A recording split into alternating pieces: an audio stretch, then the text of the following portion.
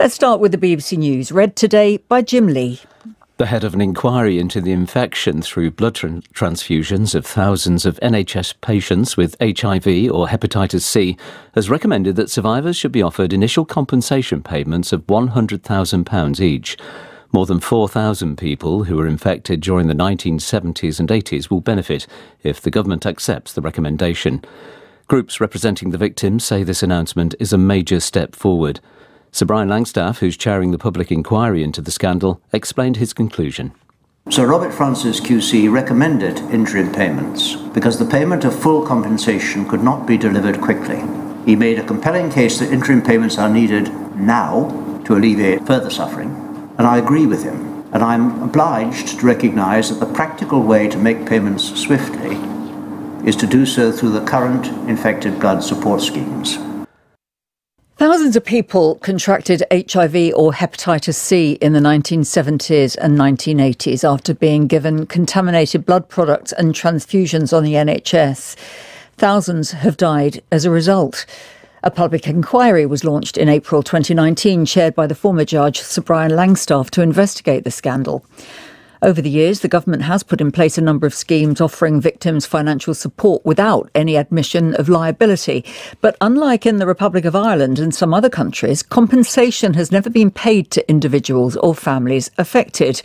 Well, now, Sir Brian says that individuals who currently qualify for financial support, including some bereaved partners of those killed, should also be offered interim compensation of £100,000 each. Under the first formal recommendation made by his inquiry, surviving victims and some partners of those who've died would be eligible for the payment. The idea would be to fund immediate bills and care needs, with final recommendations on compensation expected when the inquiry concludes next year. Now, the government told us it welcomes those interim reports from Sir Brian and will be responding as soon as possible. Neil Weller was infected with hepatitis C as a result of being given factor VIII as a child. Just before we came on air, he told us what he made of the latest developments. We've been holding on to hope now for the last 30 years. A lot better news than we were 4 years ago, but we can still scream from the rooftops and shout as loud as we like. And we've got 2 members of the Queen's Council saying that they recommend that we should have an interim payment, but unless the voices are heard, it counts for nothing. So you're not sure yet whether you will see this interim payment? Exactly that. The buck stops right with Michael Ellis. He had the report on the 14th of March, and it was disclosed, made public on the 8th of June, 66 days later. And here we are on the 29th of July, 137 days after he's had it, and he still hasn't responded. So that's the Minister, Michael Ellis, in the Cabinet Office.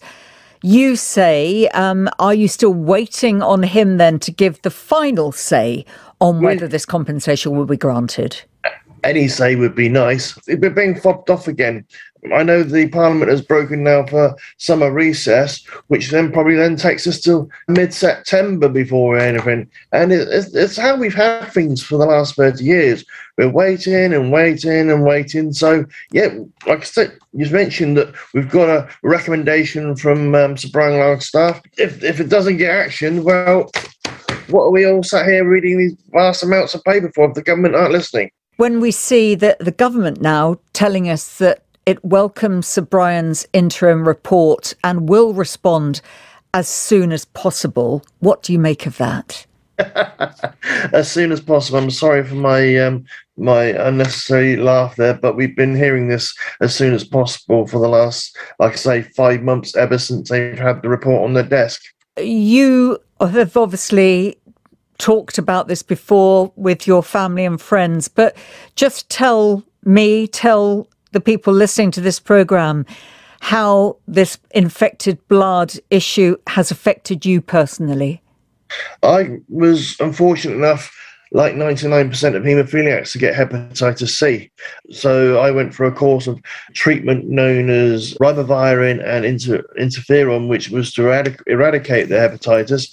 and the treatment was more rough than hepatitis itself. It's left us with ongoing side effects that leave us unable to work. We're unable to concentrate. We get stroppy with everybody. We get stomach cramps. And nothing to do with the hepatitis, but due to the treatment that you've had. And it's in one, I've lost a business. I lost my wife. She left me. So the last 10 years, I've just been picking up the pieces from the treatment that I was given. What are you hoping will happen as a result of the inquiry as a whole? We're expecting it to bring its full report, publish its full report next year.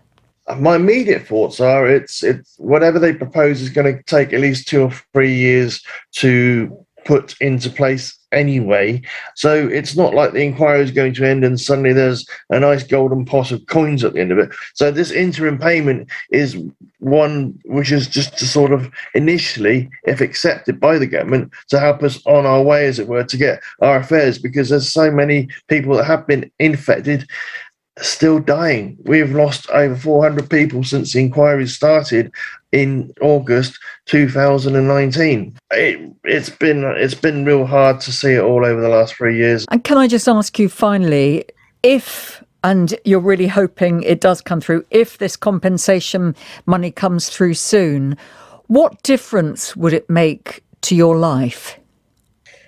100,000 is really only 4 years' wages for someone on 25,000 a year. Okay, let's gross that up, say 32,000 net tax and national insurance. So really, when I was affected, I was on our salary a lot higher than that.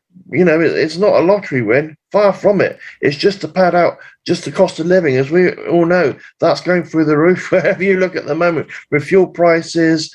It's not going to stretch that far. It might seem a lot on paper, but in modern times, £100,000 equates to probably to 3 years, 4 years salary for someone that's, has bills to pay and a family to support. That's Neil Weller.